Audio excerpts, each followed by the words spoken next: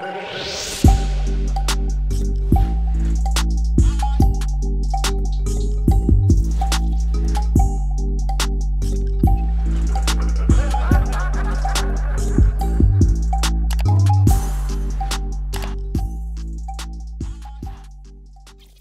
at you again, coming back with another banger. Thank you all for joining me.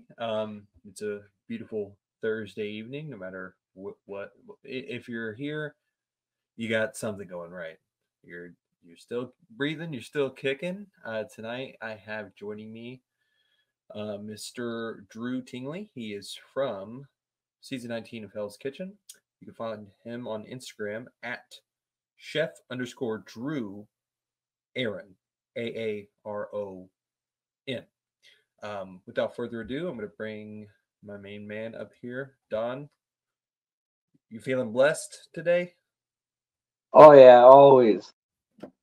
Too blessed to stress. And that's what they say about old Don. And then I'm going to bring in Chef Drew right now. Howdy, Drew. Thank you for coming on. Thanks for having me, guys. Happy to be here.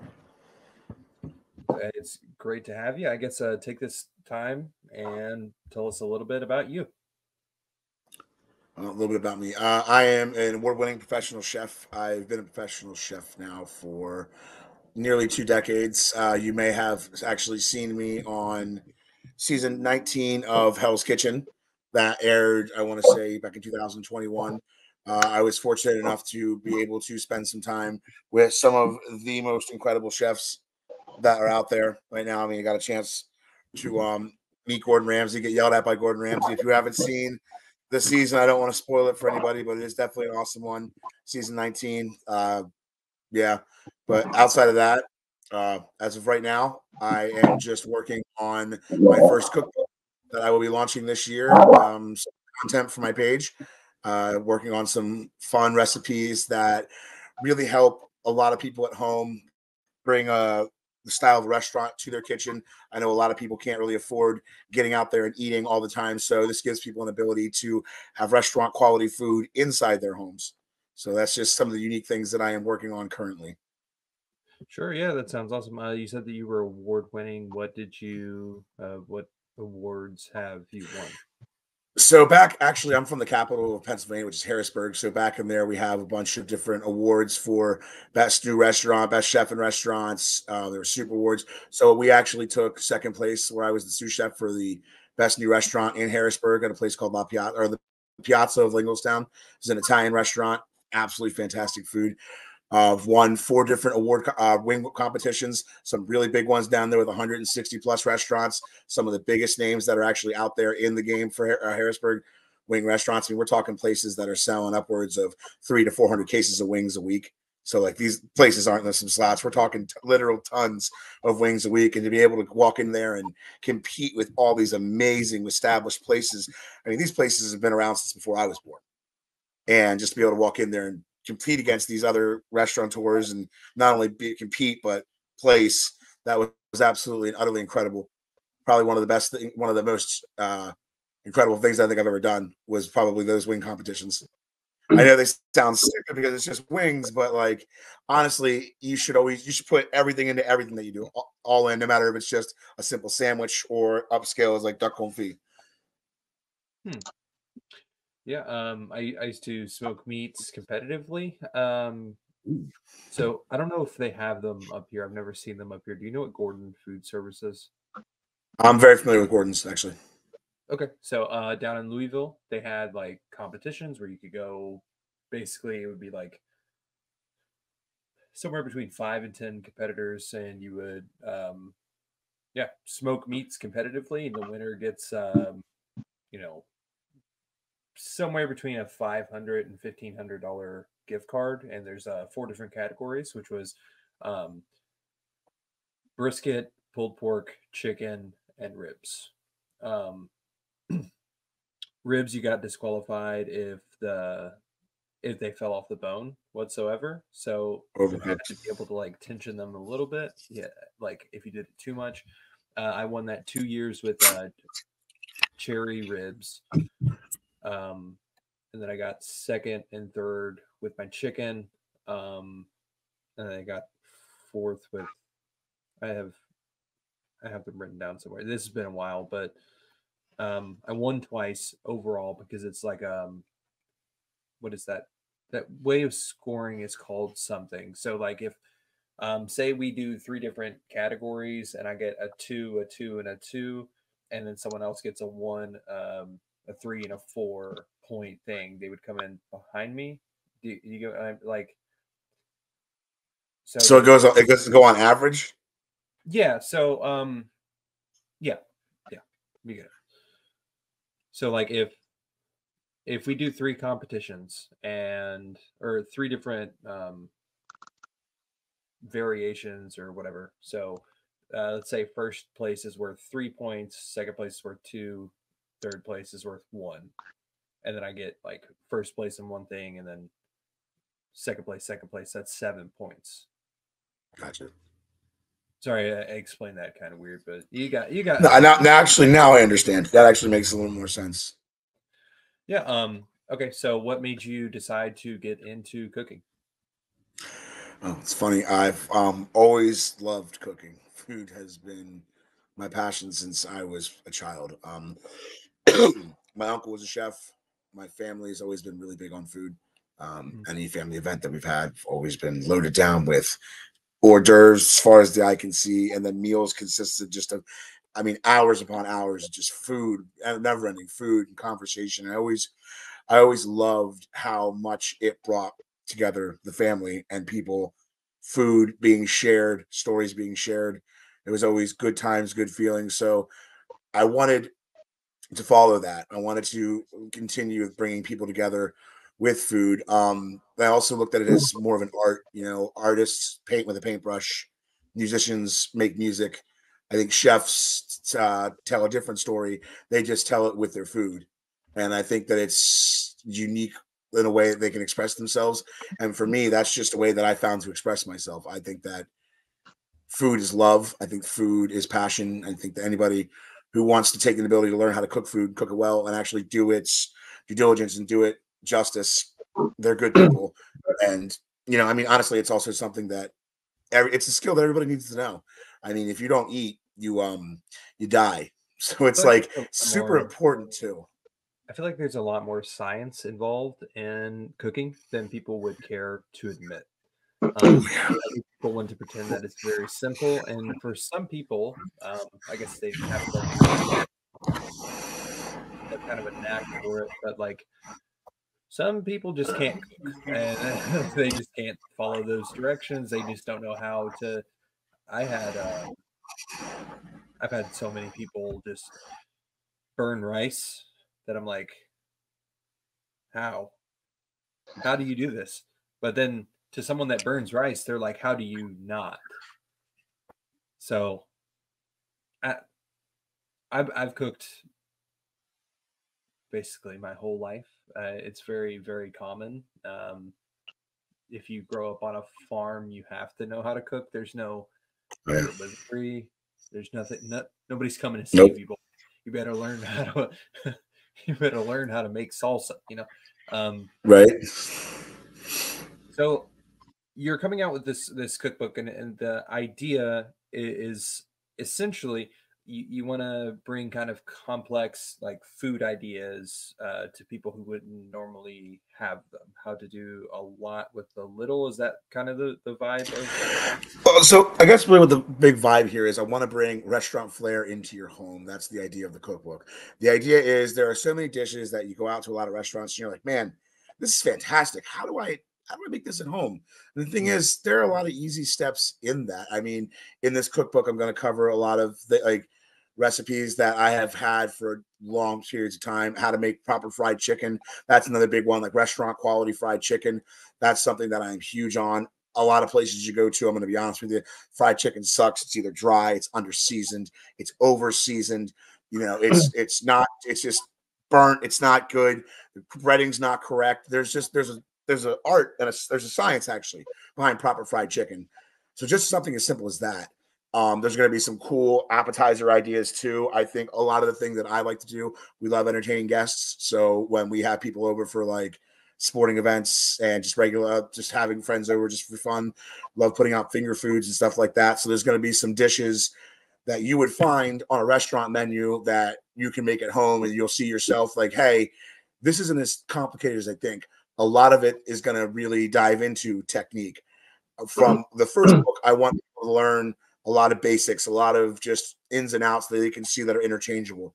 And then from there, there's actually going to be, it's going to be the start of a series. So it's going to continue upon that path. We're probably looking at about 3 or 4 when it's all said and done. But really, this is just a way to teach people how to cook like a professional chef. Unfortunately, they're going to find out that some of these tips are actually pretty simple. So we're just kind of really showing our ass at this point and making it. Yeah. Making it They have to learn how to cuss. If you can't cuss, you can never cook like a professional. That's right. Absolutely. If you don't cut yourself and you don't at least drop one F-bomb, like, come on. Are you even cooking? So back to what you were saying about like fried chicken. So I'm from Kentucky, all right? And every time people hear that I'm from Kentucky, they go, "Oh, how's the Colonel? KFC." And I'm like, that's not, we don't even like that there. That is an affront to fried chicken. If you want good fried chicken, even go to Claudia Sanders. Claudia Sanders was the Colonel's wife. Go to her restaurant. So he has that whole 13 spices, the secret super, whatever. Her restaurant that's the chicken that they ate at home. Right. That's what they ate. That's not the commercial. That's not the one that just not the one yeah. Right. I'm actually very familiar with this story. So actually my aunt and my mom used to be babysat by Colonel Sanders' wife, Claudia. Oh, that's crazy. There's like pictures of them together. I don't know where they're. Oh, that's crazy. But no, like fried chicken is so different than like, I think the worst fried chicken I've ever had, and I'm sorry to anyone who this offends. Any hot take. Any Chinese restaurant. I'm sorry, but it's like the bare minimum. Usually, almost always, it is like if you had to guess how to fry chicken without anybody teaching you how to fry chicken, it would turn out like Japanese fried chicken usually.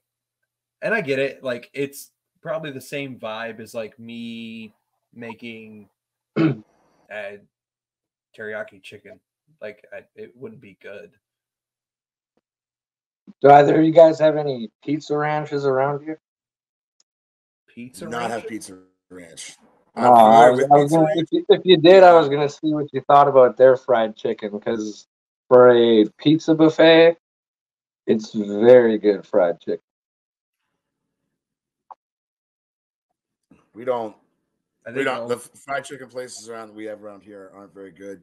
You got like back home in Harrisburg, there are definitely a couple spots. I mean, they're dodgy, real sketchy. Probably not somewhere you want to be real late at night, but I tell you what, some of the best fried chicken you'll get. I need to go, like, if you're in Louisville and you want to go someplace with good chicken, they need to have bulletproof glass. That's what I hear. You should be concerned for your well-being. Exactly. Joella's has really good chicken. Joella's and Royals, that's the two best. What?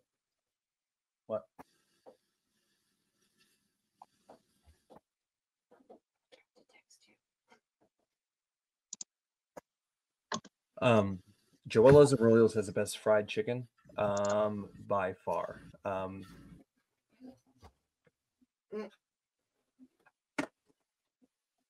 right, back to not that. So Joella's and Royals has the best fried chicken, and I think the only pizza buffet, is that what you were just talking about, Don? Yeah, it's a pizza and chicken buffet. Pizza and chicken. And how can you go wrong with pizza and chicken? I feel like every time I've ever been anywhere that has both of those things. It was my first restaurant job. every time I've ever been somewhere that has both of those things, it's neither. It's never both are good. No, the pizza's not good. Yeah. See, it's either like what is that? Crunches chicken. Do you know what I'm talking about? The like gas station chicken. Hold on. I think it's called like Crunchies or God, it's like a I'm trying to think of the brand. We have a Casey's around here that makes chicken. I've never heard of this crunchy, whatever. crispy crunchy chicken. Crispy crunchy. In the It south, sounds terrible. in the Literally south, sounds we have awful. this. Hold on. Well, in the South, you can go to literally any gas station. They've got this the right best here. fried chicken. Yeah, I was just gonna say I see Facebook posts all the time of Southerners saying that the best fried chicken is at gas stations. Listen, I've gone down south. I've been all over the South. I will contest to that. You will find some good fried chicken. And We got I just brought up Casey's before. They got good chicken. That's a gas station. I don't know how they do it at a gas station, but they do. So there's something called Lee's. I don't know if you all have ever heard of this. Lee's chicken. And shout out to Lee's for having the best sweet tea that you can get on the go in the game. Period. Up here, they don't even really have like sweet tea. If I order sweet tea here, they'll just bring me tea and sugar packets. That's kind of that's if I sweet tea, my foot needs to fall off when I drink it. That's right. I need to be concerned. My blood pressure needs to rise. Yep, exactly. This is it. Lee's famous recipe chicken. This place is really, really good. And so everything here it's fried to order. So as you order it, don't try to eat it out the bucket, because if you try, it's literally like they take it out of the fryer to put it in the bucket and then hand you that bucket. So you're just like, I don't even care. Listen, my wife will contest to this. So my kids, if it comes out of the oven, I will eat it. I don't care. I don't normally have time, and as a chef, I taste food that's so ungodly hot as is. It doesn't even faze me anymore. I'm like, dude, I will dragon breath. I will the entire time. I don't care. You know, one thing I miss about working at a restaurant is my fingers aren't made of asbestos anymore. And I can't do what you just said anymore. I used to do the same thing. Grabbing stuff right off the steam table with my fingers. If I did that now, I'd be screaming like a little girl. Have you ever had one of these things before? Oh, those raisin biscuits? No, these are bowberries. They're called bowberries. Bojangles. Bojangles I've make had some. these. They're blueberry biscuits with icing on top. I mean, it's not a beef Wellington. It doesn't take any like extra effort. It's kind of the funnel cake or the funnel cake of the biscuit world, I guess. Like it's good. It's not healthy for you at all, but I guess most things Everything if it doesn't try and kill you actively, then it's probably not good. Yeah. All the things that are good in life will kill you. That's what makes them good. The entire time I was in Louisiana, because I lived in Louisiana for 2 years, and I probably ate beignets. I was gonna say, please tell me you got to the French Quarter and got beignets. Oh, so there's places in New Orleans that you would go for the experience, and then there's places that you would go for not so much the experience, but more like the food itself. Like right. Cafe Du Monde, that's the beignet place. That's where you go for like that's the staple in Louisiana. Yeah, I'm familiar. It's where you would go to take photos of it, and like people would know where you're at. But there's another place called Morning Call. Morning Call is owned by the same company, and it's not near as popular, but like so Cafe Du Monde, they do like batch frying. So basically, because there's so many people there, and if you ever go there, there's going to be, you're going to be in line for forever. Or you could drive 10 minutes that way and get better beignets. But I get it. I get why people would go there. It's a staple. I'm not exactly. It's the name. But yeah. Morning Call is my favorite. It's in Metairie. If you ever go down there, you hear this podcast before you go down to New Orleans for whatever reason, Morning Call in Metairie. That's where I would go, or Morning Call in Covington. About the same distance. Make sure you tell them Andrew sent you. Yeah, tell them I sent you. They'll be like, "Oh, all right, then, Shell." That's all they're gonna say. What is your favorite breakfast to cook for yourself? Oh my favorite breakfast. See, that's the thing. That all depends on the day. So I'm a big bagel fan. I love bagels. Like I love bagels, especially everything bagels with cream cheese. But if I'm feeling like really into it, I am definitely meat, potatoes, eggs kind of guy. Love making omelets in the morning. The more cheese, the better. Bacon, sausage, fried onions, tomatoes, peppers, all that good stuff. Like I love big, thick, loaded omelets. My favorite, honestly, if I had to like pick my favorite of all time, would probably be my take on what is to me like the best breakfast sandwich out there, which would be the sausage, egg, and cheese McMuffin.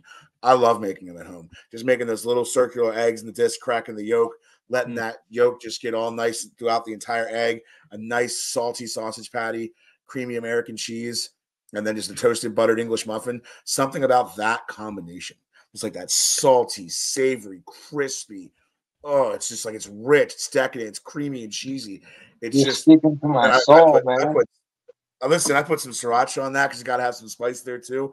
It's like the perfect balance. But don't get me wrong, I also like a sweeter side. I do enjoy oatmeal. Like I do like oatmeals. People probably don't know that about me, but I love oatmeal. Love it. Loaded up with walnuts, apples, brown sugar, any type of like fresh fruit going on top of it. I actually used to work at a restaurant in Harrisburg, and this guy Miguel, this Egyptian guy, used to make the best oatmeal in the mornings. So he'd be like, "Do you want a bowl of oatmeal?" I'm like, "Yeah, I want a bowl of oatmeal." Are you crazy? Like, yeah, let's get this, man. He would just the combinations he would throw together. Every morning I'd be like, "Miguel, you crazy man, this is fantastic." Honestly somewhere between there. Calm down. All right. Wawa, first of all, just because I feel like no one outside of New Jersey, maybe New Jersey, Pennsylvania, knows what Wawa is. Oh, no! Are we doing this? Are you going to ask me the quintessential Pennsylvania question? Go ahead and ask it. No, I'm not. I'm not going to ask you what you think. I thought you were going to ask if it's Wawa or Sheets. No, I thought you were gonna do the pork roll thing. That's what I thought you were gonna. No, pork roll. Yeah. But listen, bro, it's a Jersey thing. It's a Jersey thing. They're so you got it about like pork roll or if it's Taylor ham, and I'm like, it's gross. it's spam. It is just a giant piece of spam. That's all it is. And they'll tell you, no, it's pork roll. Bro, that's just a fancy way of saying spam. It contains all the ingredients of spam, except it's not in the can. It's just shaped in a circle. Yeah. So my favorite breakfast to cook for myself is probably if I have like ham, a ham chop or a ham steak. I really like making. I'll take an English muffin, cut it in half, basically sear it pretty on my cast iron, pretty hot. I'll take my ham steak, scrambled eggs, and then normally cheese on that. That's basically the perfect sandwich. And then on the side, I like cream of wheat or cream of rice, and maybe grits if I'm feeling. Getting grits here is like hard to do because the grits that they sell in most gas stations is gas stations in most grocery stores rather is it's crap. Like back home, that someone would throw tobacco juice on you for bringing something like that. That's you ain't got a man in your family with the kind of grits you're bringing to this household. Yeah, yeah. No, you gotta come correct with the grits. You gotta come correct with the grits. Yeah, no self-respecting person eats instant grits. And if you've ever had instant grits and then you think disgusting. You have an opinion about grits, you don't have an opinion about grits. Why make instant grits? It just make it. It doesn't take much to cook grits. It's actually very simple and it's really and it's delicious too. Like grits probably take no more than like 10, 15 minutes if you're going to do it correctly, and it's not complicated. You know, make sure you have your good, nice, rich stock in there. Make sure you have the butter, your milk or your butter, or your milk or your cream. Throw in some butter, cheese at the end so it doesn't get overcooked and like wallpaper paste. Mm-hmm. Grits are one of the most simplistic things to make. Listen, I'm from the north, but I have a southern soul, so like, grits speak to my. Guess what? I've never had grits. Well, now you're from Wisconsin, though. I don't know, like you're from Wisconsin. I don't think that you have corn. I don't know why. Yeah, you would. I was gonna say you would think that you guys would have grits because grits are just ungodly unhealthy, and Wisconsin doesn't do anything healthy. No, not really. Stuff it with cheese. I think we're too obsessed with the fried cheese curds and the fish fries. Yeah. What's a fried cheese? Oh wait, no, that's like you take a cheese curd, you batter it, and you deep fry it, and you fry it. It's like and then you dip it in ranch. Yeah, it's just gonna say that you just dip it in an ungodly large amount of ranch. Because in Wisconsin, everything gets served with ranch. Why not marinara? Because it's Wisconsin and because it's Wisconsin. No, you eat jalapeno poppers with marinara. You eat cheese curds with ranch. What does that mean? Is that where ranch is made? Is that where they? I think honestly, it might be. I don't know yet. But there's just something about Wisconsin and ranch. Dude, when I went to Wisconsin like years back, and it was literally everywhere. Like I know it's a popular condiment, but like every single place I went to, there's put ranch. Like, bro. Oh, dude, ranch as a kid in Wisconsin, you're probably more likely to eat ranch than ketchup. Oh yeah. You know, ketchup is a super popular condiment for kids, but I bet you in Wisconsin more kids are going for ranch than ketchup. Look, I believe that 1,000%. Hidden Valley, I always have like a half gallon in the fridge. I like ranch, but I'm a ranch bitch. What I'm saying right now, it's deeply. I hate it. That's what I'm getting at. You're not allowed here. Oh, I got. When is your book supposed to come out? We're going to be shooting for this fall. Okay. Shooting sometime around this fall, right before Christmas is really going to be the end, ultimate goal, probably November. So we're shooting for here. Okay. Probably try and get it out before Black Friday. So, it's going to be paper or virtual or. Well, so here is how I'm going to go about this. I have an idea, and I'm still trying to play around with it. I have to tell you. Go ahead.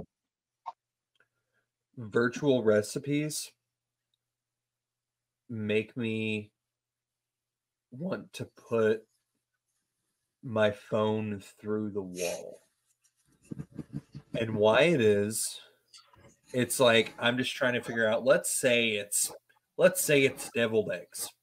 And I'm like, did I used to put this in it or whatever? And I go to look up a recipe. This lady, whoever it is, and it does not matter who it is, they have to write a story about how their husband's mom hates deviled eggs, but will eat these deviled eggs. And she only started making them 3 years ago in the fall when her cousin-in-law told her that she had to sprinkle a bit of sweet relish on it, and that's what makes them good. Like, I don't want to hear your backstory. If you think they're Could good, you just said add the sweet relish? just say they're good. That's it.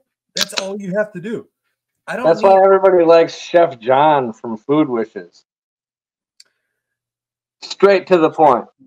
I just call my grandma.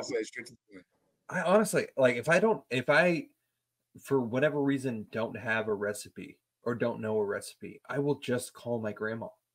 I'll call her and she'll be like, this, and she remembers all these recipes. She has a crazy good memory. I actually called her like 2 weeks ago because I started baking bread, and she was like, actually, and this is because if you've never made bread, you have to put ingredients in a specific order. So yes, you do, or you'll kill the yeast. Yeah, if you don't do it like that, and you don't have like that's a science. That's a pure science. Like 100%. You have to know the order, you have to know the amount, and you have to know like what size loaf you're making. If you don't know those things, you are going to make a turd. That's just what it's going to be: lumpy or hard, or it's not going to rise enough, or it's going to rise too much, and then it's just going to burn. Like, there's a lot that goes into bread making. So I'm sorry, you were saying. I was saying that I was thinking that a couple ideas here. Yeah. I want to do. There's going to be definitely a hardback printed copy of these books. I want them to something to be tangible. I think it's really important. You know, I think it's very important to have something like that. But also, I have a lot of interest that's been expressed from overseas. I have a lot of fans that are actually over in England, Ireland, Australia, New Zealand, and they're asking me about shipping. I'm looking into shipping prices, and it's not feasible. I'd have to charge like $250 a book, and I just can't do that. So I'm thinking of offering something for people that can't get a physical copy. I want to be able to find a way to offer them an ability to purchase the book and have it themselves. Like, it's a PDF file. Now it's yours. It's downloaded. You can access this at any point in time. You open it up. It would just be like you're opening the cookbook, but it would be like opening it up on your computer screen. So there wouldn't be much difference in it at all. I'm actually working with a couple of developers right now that are trying to help me put that together so that, like I said, it reads like the cookbook, because I want that feel. I want you to be thinking, oh, I'm turning the page. I'm actually seeing what's in here, what has to go this way, that way. Not just I'm clicking a page, clicking a page, clicking a page. Mm-hmm. So like a virtual checklist type thing? Like, is that something like that. Okay. Something like that. I mean, like I said, I have these people that are working on it for me because I am not that technologically savvy. I am pretty well off, but some of these things are out of my wheelhouse, and that's what we hire people for. I'll have to ask my wife about this, but she has this, like, she's part of something that, like, it makes all of her shipping cheaper. I'll find out what it is and I'll let you know. But yeah, I think that virtual is not really like a bad way to go, and I think interactive would be kind of a cool way to do that. It's just, I personally hate it when I have to read a story before I get to the recipe. That's my main gripe. Oh yeah.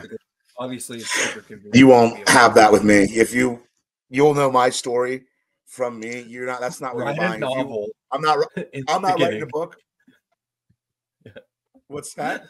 I said, just write a novel, like a regular, like Sherlock Holmes in the front, and then you're like, next to the body, there was a book, but it was a cookbook, and this is what it said, and then you put the cookbook in the. Yeah. So it's like Inception. It's like a Taco Bell inside a KFC. Right. Yeah. And on the very last page, you just write like, it was the butler.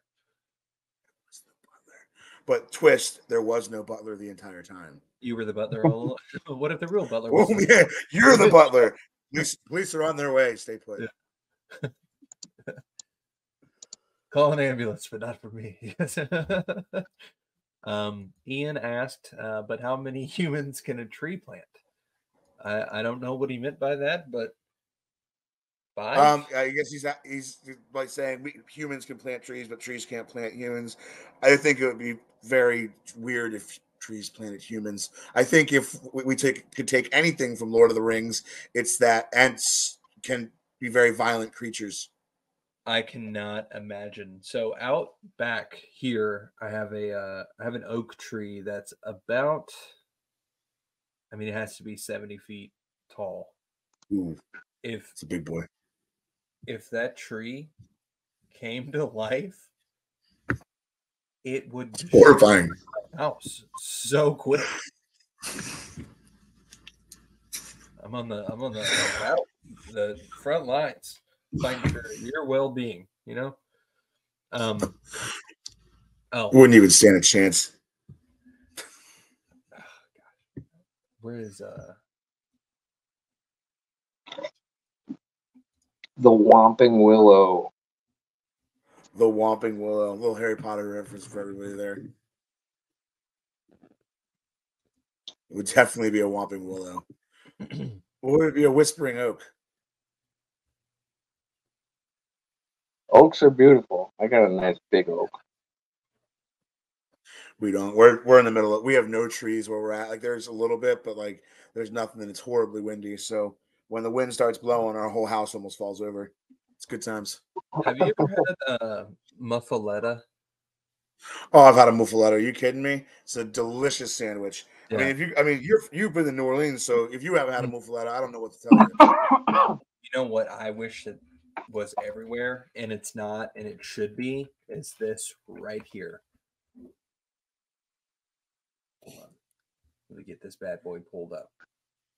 God, I hope this is going to be disgusting. Where's? You may know what this is. I hope you know what this is. You know, I'm not a very picky eater, but I'm not a big olive guy, so I've never tried a muffaletta.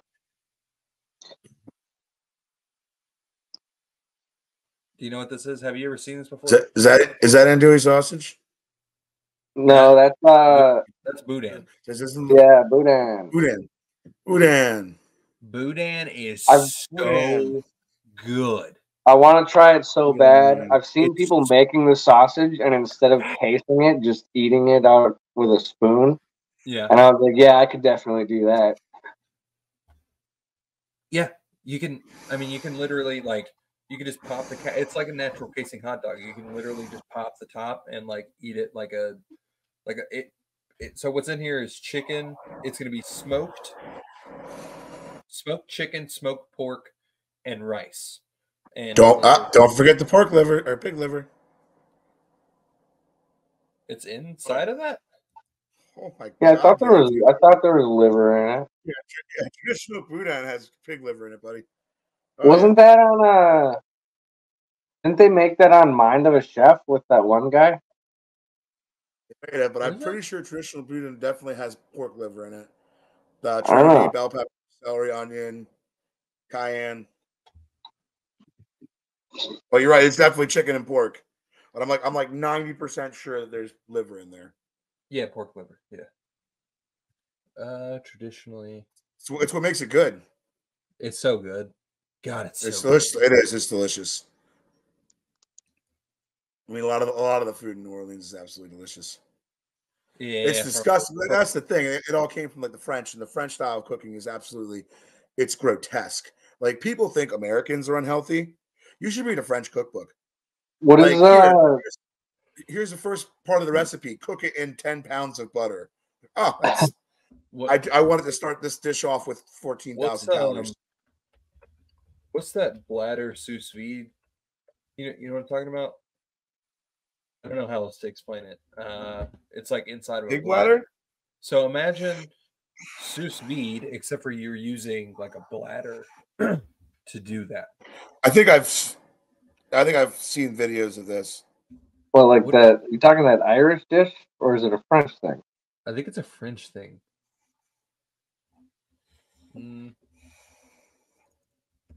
Yeah, it's like they poach it inside of a bladder. It's definitely French. The French do a lot of weird stuff. What is that thing where they they drown a bird in bourbon or something? And Bissy. It's that, Yeah, emphasis. I can't pronounce it, but it's like VE or U. I don't fucking remember. I did some. We did study Escoffier and stuff like that in culinary school. So my instructor saw this, he'd probably be pissed right now. But if you had to Ortolan bunting, that's it. If you had to make a recipe with under 4 items, what would it be? No, I'm sorry, 4 or less. There you go. 4 or less. Okay, are we including seasoning as part of this? No. So salt and pepper can just be like whatever, but the actual okay. So if I had to do 4 ingredients or less, so it's just like, ooh, oh, that's tough. Well,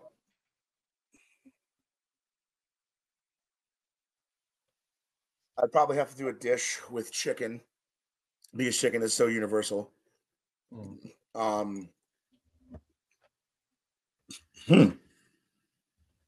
Definitely onions, garlic, because those are just such a staple of any type of cuisine cooking. I don't know. That's a tough one, but definitely a protein. Onion and garlic would have to be in there because, I mean, there's just such powerful flavors. I mean, onion, cook it down, releases sweetness, sugars that you want. Garlic, very pungent, very powerful. Can have a little spice to it. Probably those two, and then some form of acid, whether it be a vinegar, whether it be lemon juice, but something there. And then I guess I'm trying to think. Yeah, I think that's it. Just right there, just something that you can have a balance there. I mean, what was the first thing you said after chicken? Protein would be onion, garlic, and then some type of acid. Oh yeah, garlic was what you said. Yeah, gotta have garlic. There's literally garlic goes in everything.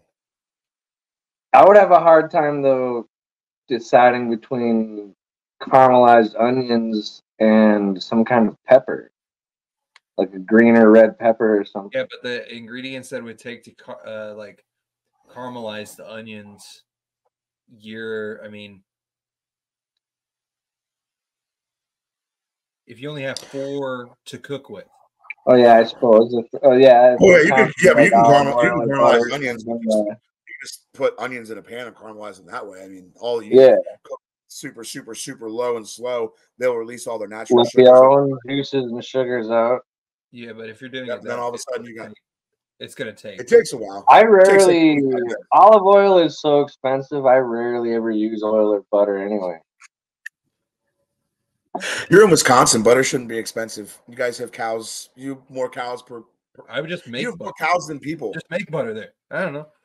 Yeah, I know. Like, and not only that, but I'm sure. Like, I found out how to make it with an immersion blender, and I want to start with that. But I've only ever made it in like a jug, like a big cup. That's the only way I've ever made it. This is gonna sound hilarious, but place I used to work at, we used to make our own butter. And when I tell you this was the most ghetto thing I've ever seen in my entire life, they bought 3 paint shakers, okay? And they had these special containers that just fit in the paint shaker for the cream, and you stuck it in there, and it just shook it. I swear to God. They didn't use like an old paint can? Yeah, dude, when I walked in, the first time I saw it, I was like, what's that? And they're like, oh, that's how we make the butter. And I'm like, that's paint shaker. Yeah, same thing. Like, I mean, yeah, I guess it is true. Like, all you have to do is just get this motion. So, like, that's just, yeah, maybe that's just a good way of repurposing. What is it? If it fits, it sits, or something like that. If a fit says, that's right. It's culinary ingenuity right there, 101. If I had to make something in 4 ingredients or less, I would either make. Hold on, let me count these to make sure that I'm right. We're counting. Sauce. I was to say rose sauce is just cream, tomato sauce, garlic. Hey guys, can I step out for 1 second, please? Sorry, I'm gonna put you guys on hold. I apologize to everybody's watching. I have children at home. I just have to step off for 1 second. Yeah, do your thing. No worries, bro. Yeah, so I would do like, oh no, wait, I think that's too many ingredients because I think I'd do like a chicken andouille sausage, Are we counting water if I have to boil rice? No. Okay, so chicken, andouille sausage, rice, and then just some kind of sauce, like a duck sauce, sweet and sour, or something like that. Oh wait, if you have like pre-mixed stuff, does that count as? Oh, now we're getting into it. What are you talking? Like a bag of like mixed veggies? No, I'm saying like let's Because say like, is a bag of mixed veggies one ingredient or four?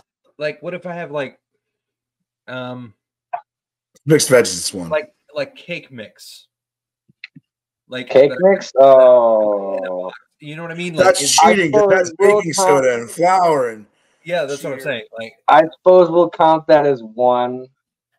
because fine because if it I comes had in to do one box. if I had to do dessert and for I don't know if you all have ever had it like this, but if you take like a yellow cake mix, With a sun kiss. oh no, I'm sorry.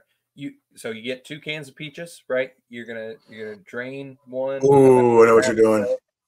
You put that in the bottom. You're gonna put vanilla extract in it, and then you're gonna just dump like the box of cake mix on top, and then you're gonna take slats of butter and put it everywhere on Right top. on top.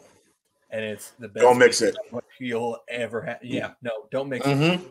Put it in Nope. 350 for 20 minutes. Yeah, about 20 minutes.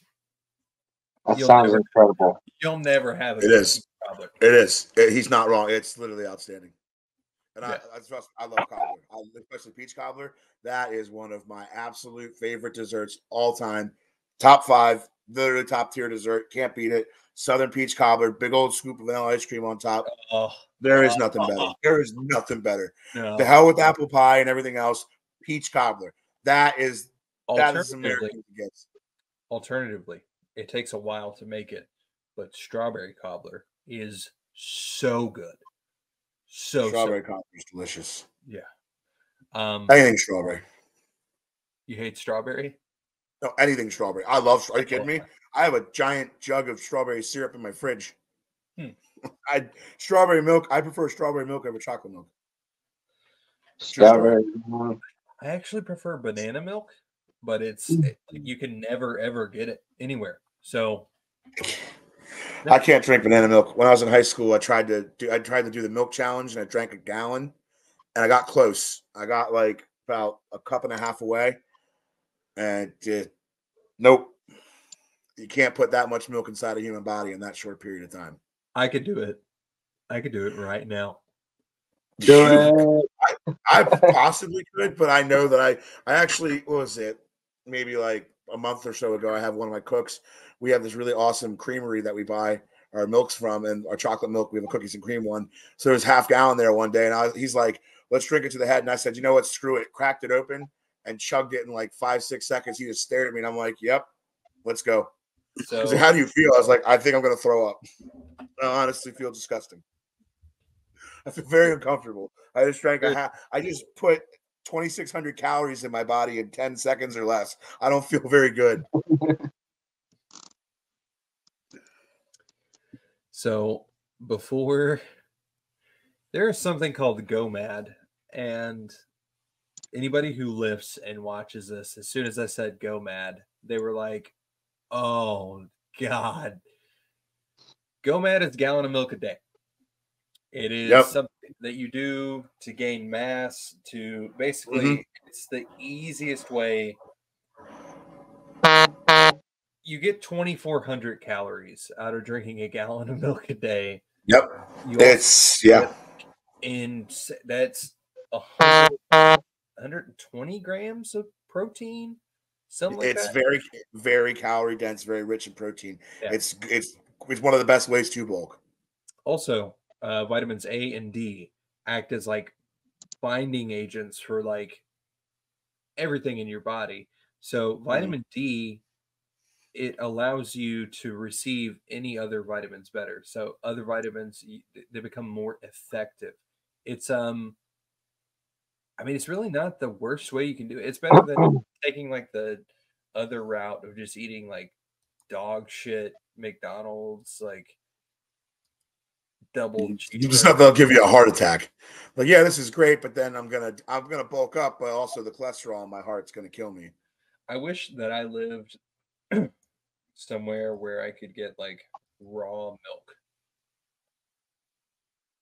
God, I could walk 5 seconds down the road and get your raw milk. We have farms everywhere. I'm blessed. I live in farm country.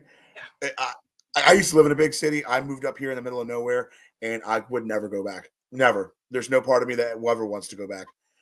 Like city living, y'all can have it. Farm life for me, I like it. It's quiet. It's peaceful. You get, like you said, you want raw milk. I can go to any farm I want right down the road, and I can get whatever I want. And the quality is unbelievable. Do you live near any beef farms? Oh my God, yeah. Dude, there's a dairy. There's literally a dairy farm 5 minutes from me. If you give me a couple of gallons of raw milk and like a side of beef, I'll drive up there next weekend. I could just come up. I'm being dead serious about that. I'm being 100% serious. My friends own a farm, Crossroad Farms. They raise. That's what they do. Yeah, I'll hook you up with my friends from Crossroad Farms. Shout out to Holden and Allison over at Crossroad Farms. You guys are awesome. I will definitely hook you guys up. Funny story about them. My sister's kids don't drink milk, and my wife had milk at her bridal shower party, whatever, but their milk. These kids slugging this milk. They're in little glass bottles. They drank like 3 or 4 each. They're like, this is because it is. It's like like fresh milk like that. It's a different thing. Different than the stuff you get in the grocery store. Yeah, it's a different experience. It's incredible. It's delicious. Like once you start eating this farm fresh food, you can't go back to the grocery store. All that stuff that's loaded full of pesticides, chemicals, color, like food additives that aren't good for you. Like, oh hey, here's your processed sugar and red dye number 40. Yeah, and I can't understand why my kid can't sit still. Also, anybody listening to this, if you don't know a farm near you, look into Barn 2 Door, like BARN number 2 door. It should come up as like local farm finder or something like that.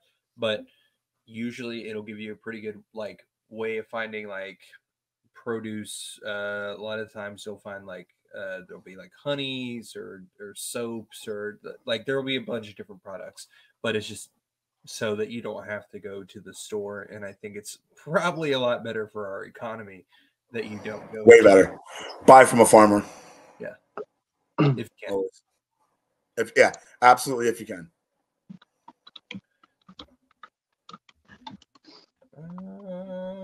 Now you have me in the mood for like talking about beef and everything else like that. Now I'm thinking about dinner for tomorrow night. I'm over here on the side, like writing stuff down. Like, we haven't had beef in a while. Maybe we should do something with beef. I think tonight we made this thing. It's a super easy recipe for anybody who's interested. It's a 4-ingredient casserole is what it's called. It's a ravioli casserole. What you do is you just get a jar of whatever sauce you prefer. We get Maria. Oh my gosh, why am I spacing on this?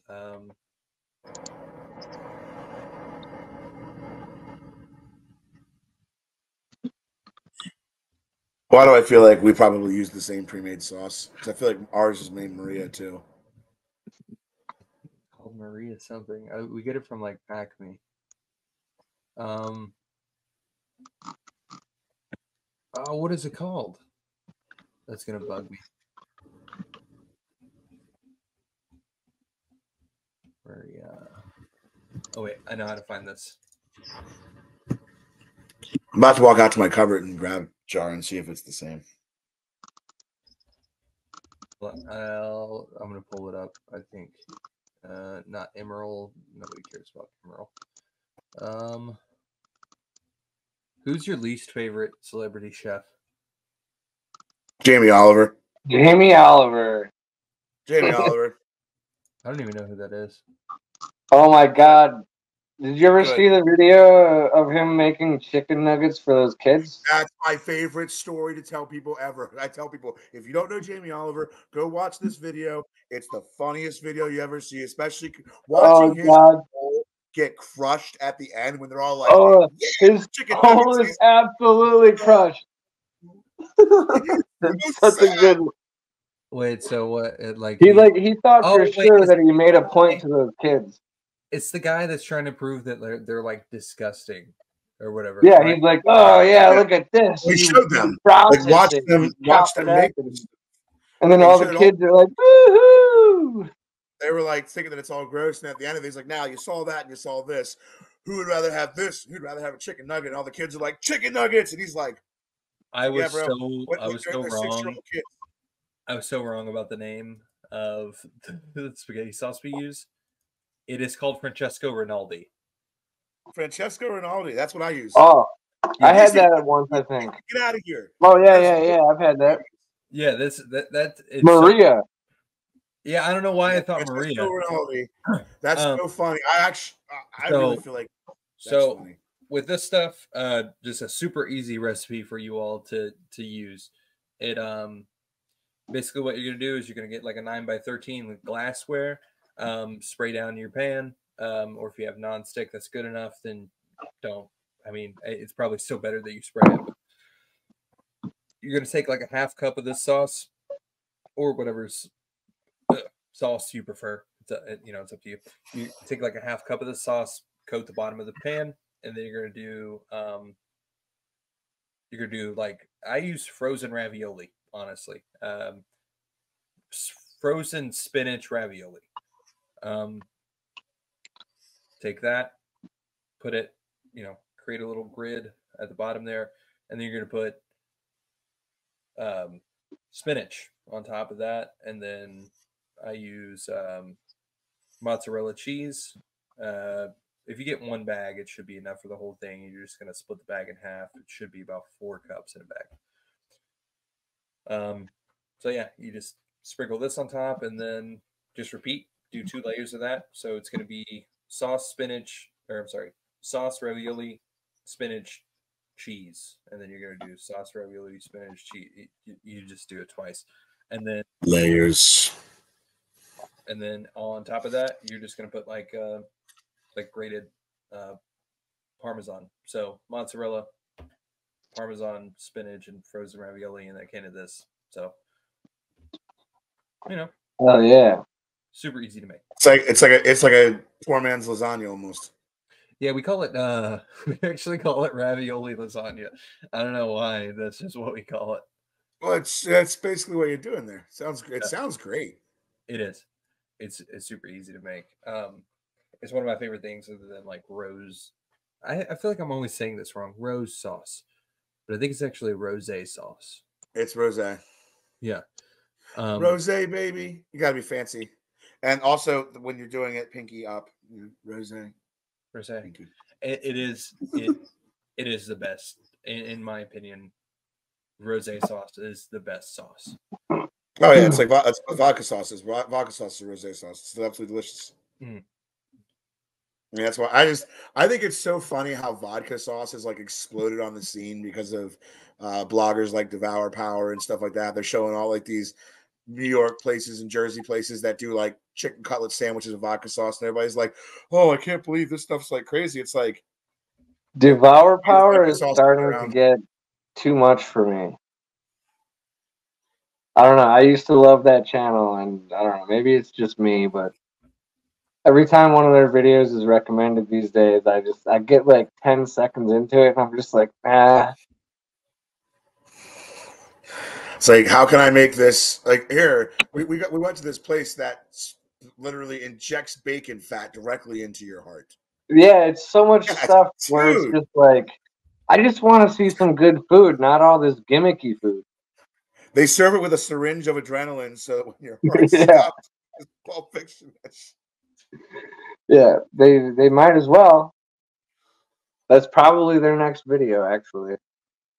I think so, and I think we should get credit for it because it was here first. Devour Power? What is it? Devour Power? Devour Power. Yeah, I've never even heard of this. Oh, I like them. I've been following them. It's like a husband and wife team. Eat their way through New York and Jersey. They go to like the most ridiculous places. Something like, I'm not gonna lie. Hold on. They did turn me on to a sandwich spot. Is this her right here? Yeah, yep. Yeah. She looks incredibly annoying. I'm sorry. She is. Like, yeah. I want to. There's a sandwich spot in it's either Jersey or New York, but they do this chicken cutlet sandwich with mozzarella sticks, waffle fries, American cheese, chicken cutlet, and vodka sauce. And honestly, it sounds like the most incredible I just want to go eat it. Like I love French fries and mozzarella sticks on a sandwich. Are You Hungry from East Brunswick, New Jersey, really brought that whole thing home. Like they're the ones that kind of originated the fat sandwich style. So like I remember growing up going to Are You Hungry and getting like what was called the fat bitch, which is a cheesesteak on cheesesteak, onions, mozzarella, American cheese, mozzarella sticks, chicken fingers, and French fries. I'm sorry. It's so good. That sounds like a fat bitch. I got distracted by like how many pepperonis there are. So that's actually Tony Baloney's in Hoboken, New Jersey. They went viral for their taco pizza that you've probably seen, the giant pizza made of like real deal tacos with guacamole and stuff.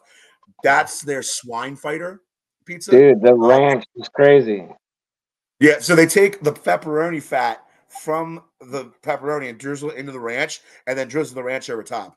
That's like, it's literally like 5 pounds of pepperoni just cooked up crispy and put on top of pizza. I love But the way they do their pepperoni is how I do mine when I make homemade pizza. I fry my pepperoni separately so it gets super crispy. And then when the pizza's done, I put it on because I want that pepperoni crispy as can be. Oh, yeah. Let it cup up so you can get all the grease. Yeah. Here for a good time, not a long time.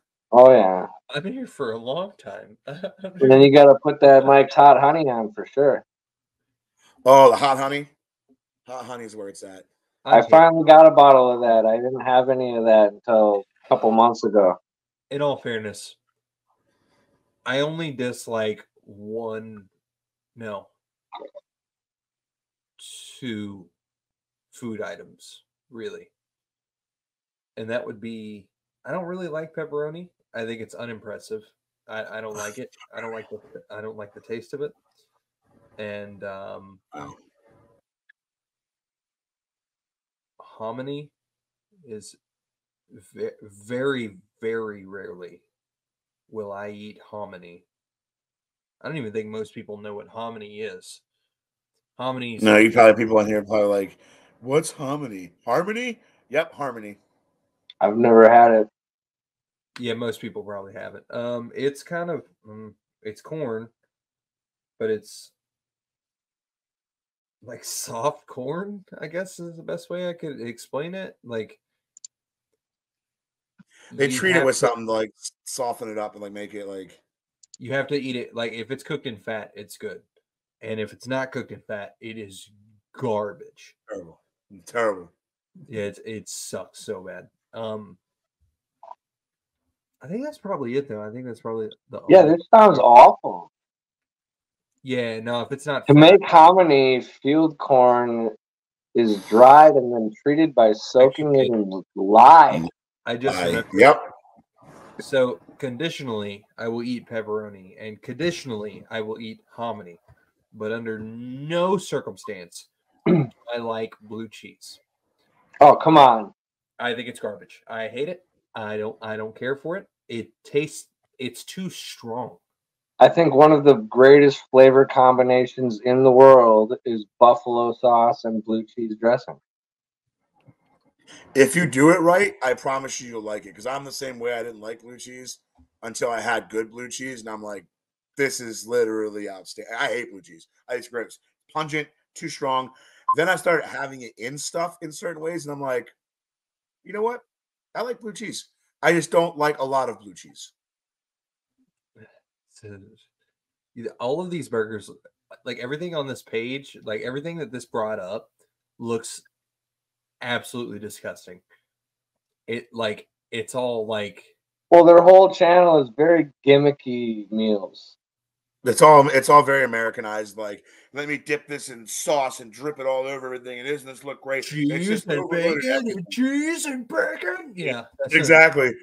Epic mealtime, cheese and bacon, Jack Daniels. Yeah, Jack Daniels. I was looking at this lasagna.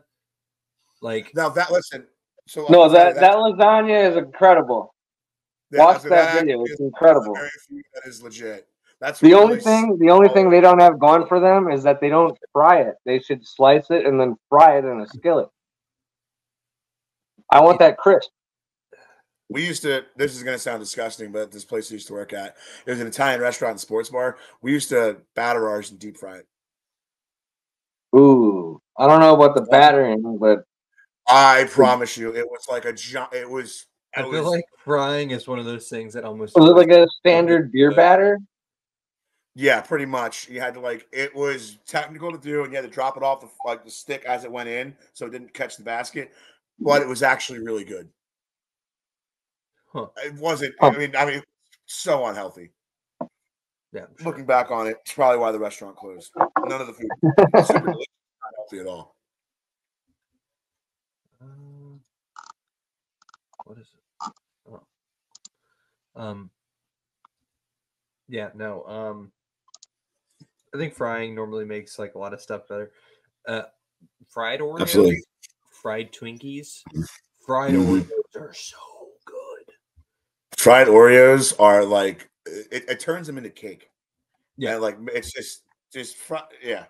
Listen, one time when we were slow at the restaurant that I worked at, I sent one of the cooks to the store and I was like, I want you to buy a pile of candy bars. I want you to get packs of Oreos. I want Nutter Butters. I want tasty cakes. I want it all. Go get everything. What are we doing? I was like, we're frying stuff. We sat there for like hours, like a carnival, just back there, just deep frying. I didn't even know half the stuff you could deep fry. Oh, cheesecake, let's deep fry it. Oh, dude, I thought of this one time, but I did not ever do it. But I want a deep fried carrot cake. A deep fried what? Carrot cake. Why? Because I'm a huge fan of carrot cake, and I can't imagine deep frying it would make it worse. Probably wouldn't make it better either. But I also hate carrot cake. That's my one. I've tried every application. Tried it, dude. Carrot cake is disgusting. I love carrot cake so much. Oh, I hate it so bad. Carrot cake in the fridge. Oh, some cold carrot cake. Ooh. Oh, I don't want. I'll do zucchini bread and stuff like that, but carrot cake, it's dessert. It's not supposed to be healthy. Banana bread? You like banana bread then? Hold on, wait. When you eat carrot cake, how does it taste to you? Mushy, cold, clumpy. I can feel the carrot in all of it. I can taste the carrot. It stands out. All I'm getting is cinnamony, carroty, gritty. It's a texture thing more than anything. It sounds so good. It's not good. It's not good at all. It's funny because growing up, my family loved it and would make it all the time and try and force me to eat it, and I would just sob as a child. Like, I hate this. I literally hate this. Please don't make me eat this. So ideally, it should taste close, not exact, but close to like a really rich pumpkin bread. Yes, and I don't like pumpkin bread either. What the? So as a chef though, have you ever thought like there's a way I could make it to where I like it? I've tried, and I have had master pastry chefs make it, and I'm like, it's literally terrible. It's a me thing. It's 100% a me thing. And the thing, I do try it every year. That's my thing. I will always try things I don't like once a year. It's like, oh, maybe now I am over it and I like it. And like almost always, it's like, nope, still hate it. It's still disgusting. Can't do it. I try olives every Christmas and still hate them. Well, you have to have olives in the right application. I used to also hate olives, but if you do it right, olives are freaking delicious. I've also never had like what people would say are good olives. It's always like the cheap cans. Get some good grocery Greek store stuff. olives or something like that. That's what you just need to do. You need some with like cheese, like a good, yes, like a good mozzarella in the middle, or like pimento is kind of a like that's the way that most people go, but it's like the worst thing to complement olives, in my opinion. Like I love so many different pickled things, but olives just come off. They always come off as way too salty to me, I think. Because they are. They're like 70% sodium. Yeah, but it's weird because I love so many other pickled things. Like I could eat an entire giant jar of pickled beets. You know, I love pickled beets. This is something that I love that almost nobody loves. I think this is this. Most people hate fruitcake. That's yet another thing I have never tried. There's so many other good holiday desserts, and you pull this, throw it out. Get rid of it. No, send it back to the depths of hell where it came from. This is what you do. How could you take something so festive and so happy and so terrible? Andrew's got a secret tip on how to enjoy it. The thing is, I've never bought one. I've never spent my money on owning a fruitcake. Just so we're perfectly clear. What if you deep fried it? I always pan fry it. That's what I've always done. You cut a slice, kind of like a half inch. Then you eat it just on its own. Yeah. As a dessert. Yeah. Basically, you cut like I said, you cut like a little bitty slice of it, and then normally you like pan fry. You need unsalted butter. Unsalted butter in this, and it's not. I mean, it's. I feel like I said that I like it, and most people don't like it. Right? That's how I describe this. Yeah. Yeah, I like it. I mean, I don't. I feel like so many people hate this. They hate it so much. They do. It's terrible. What? Okay, I'm gonna read you the things that are in this. I will try some fruitcake this year and let you know what I think. What's wrong with? Let's see, fruitcake standard.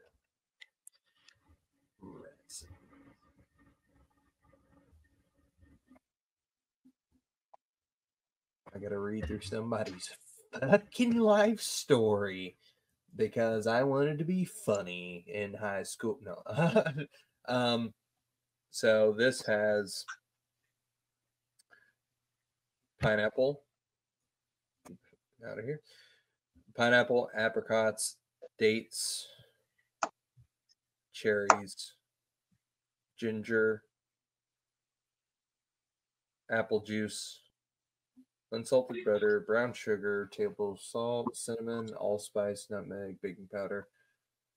I mean, it all sounds good. All-purpose flour. No, it doesn't. Basically, it sounds like somebody didn't know what they were doing. They're like, screw it. Let's go. No, that's let me rephrase. That's what I was getting at. Is like it all sounds good on its own, but then someone decided to throw it all together. I don't think it's. Yeah, we'll call it fruitcake. Yeah, that's why it's an insult, I think. Old-fashioned Claxton fruitcake. Yeah, somebody go to their Facebook and give them 0 reviews. 0 stars. This company. One of these will last longer than a piece of copper. Like it is just, it's timeless. Like people have given this to like their grandmother with like, stepped off the boat in the early 30s in Ellis Island, and the government went, here's one of these. And she's been giving it to everyone in her family and then getting it back the next year for the past 80 years. But if you cut that thing open, it'll taste like the day it was made. Yeah. I know, Clark. It's the gift that keeps on giving. These MFers age like erasers. Like there is nothing you can do, no evil you can cast upon a fruitcake that it will ever recognize. It's like a Twinkie. It'll survive a nuclear apocalypse. Yes. Cockroaches can't get killed by nukes. Fruitcake can't get killed by nukes. Cockroaches can get killed by fruitcake, though. Yes, everybody knows when they're doing rock, paper, scissors, Paper, and you do atom bomb and cockroach, fruitcake kills all. Okay, so what was that? What was it gonna be? So when I guess when you release this, like the cookbook, when are you going to are you going to release it first? Well, I will release it. The announcement will be made on my Facebook page, so it'll be released there. Then I will have a link set up where you can purchase it from. It'll be available on Amazon. It'll be available on a couple other platforms as well. I'm going to try and get physical copies into a couple of local grocery outlets down in the Harrisburg area, just so they can have them on hand. But outside of that, primarily we're going to be shipping through Amazon, or dealing with Amazon and stuff like that. I feel like probably the best option is where to find it. Oh, excuse me. Holy crap. All right. Well, I don't want to take up too much more of your time. I got have to wake up kind of early. So not me. My kids, I had to peace out because the kids got off school tomorrow because we're supposed to get a whole bunch of snow. So we're just gearing up for the weather. Yeah. It's not sure I have to go out and shovel and start laying down South salt. Jersey, we don't really they get like the idea of snow here. So like growing up in the Ohio Valley, the snow that we got it'd be snow. It'd be 8 inches, 10 inches. Here they get like a dusting. A little a little salt bag. Yeah, a little season right over top of it. Just God over South Jersey, like yeah. Just enough to lightly cover up all the crack pipes and heroin needles. True. On the ground. I've been in Jersey before. I'll never. I was in Asbury Park, I believe. I remember like walking around like outside. Northern. I'm basically down here by the shore. That's where I'm at. Okay. Like the does it make a difference in like Southern Jersey and Northern Jersey? Is it like yeah? So when you cross that I-95 corridor, like anywhere south of Camden, for the most part, is really but Camden is a shithole. I am very aware. Yeah. Camden's a shithole. Trenton's a shithole. Newark is a shithole. Anywhere touching New York City sucks. God, it sucks. But I also think New York City sucks. So, New York City's terrible. You can go there just to say you went there, but it's a terrible place. Nobody should live there. People that even live there aren't even happy. Oh my God, they'll get an apartment the size of this room for like $2,000 and be stoked on Nothing included. Nothing included. Yeah, exactly. They're so happy. Isn't this great? No, you live in poverty and you're not even smart enough to realize it. It's probably why you live in poverty. Yeah, I mean our house is 1,900 square feet, something like that.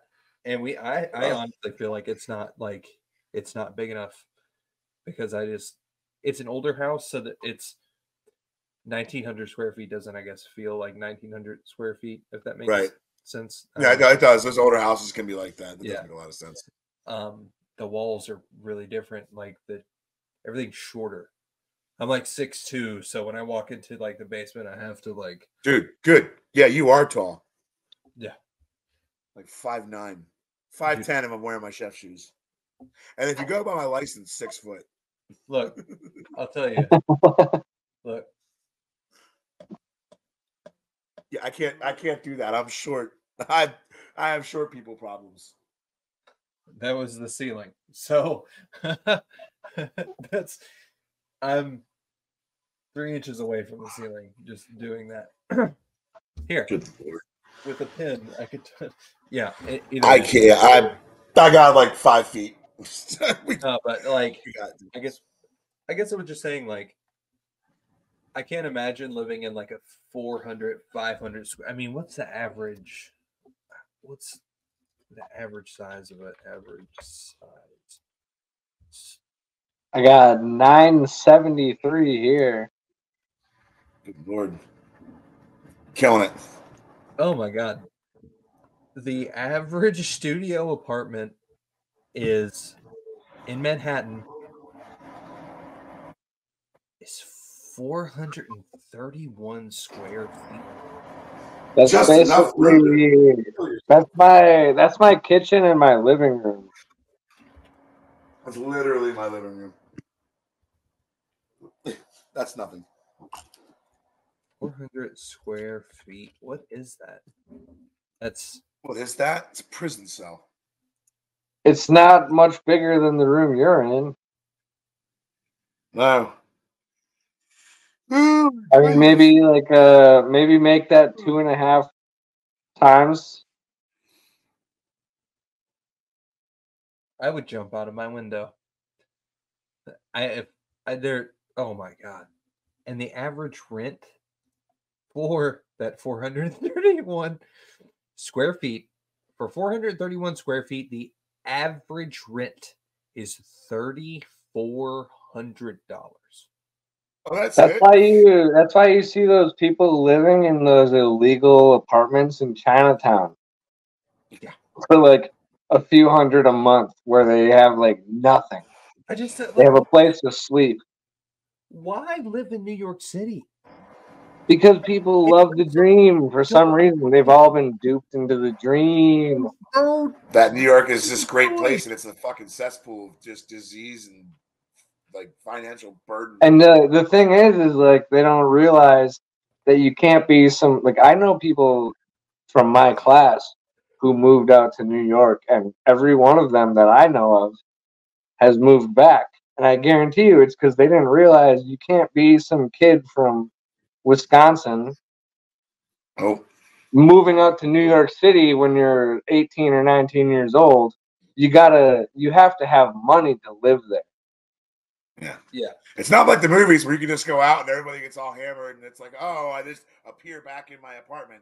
Like, no, that stuff's expensive. Those cab rides they get home are like $500. Like, don't let them fool you. This isn't real. Yeah. None of this is real. Yeah, and going out to the bar is nuts. God. Well, I have friends that are bartenders. Spend on like one drink. I don't even go to I don't go to the bar normally. Like in small towns, I can't. I wouldn't even. Why would I want to go and get in a bigger city that I don't know anybody and just be about a bunch of loud people that I might get stabbed? Yeah. Why? None of that sounds appealing. Why would I go anywhere where I might stab people? That's the big. That's even better. And prison's just terrible for your health. Yeah. If you want to eat ramen noodles, oh, that would have been a. We'll have. I'm gonna have you back on, and we're gonna talk about like we're gonna look through like prison. All the prison cooks. Oh yeah. But listen, guys, it's been real. It's been fun. Most of this has been real fun. I'm gonna have to jet set. I got to get my son around for bed and stuff like that as well. But I appreciate you having me on. Yeah. It's been a lot of fun. I'd love to come back on here and chat and chop it up with you guys again. Thanks everybody who watched with us. Thank you for joining us. Appreciate that. Like I said, cookbook's gonna be out this fall. Follow me on Instagram, chef Drew Aaron. If you haven't already followed me on Instagram, follow my Facebook page, Chef Drew Tingley. Outside of that, I appreciate you guys having me. Thanks for your time. Yeah. Oh yeah, man, it's been fun. I'm really looking forward to your book. Oh, thanks, guys. I will make sure if you guys get a copy to autograph it for you and everything. Hell yeah, man. Thank you, Drew, for coming on.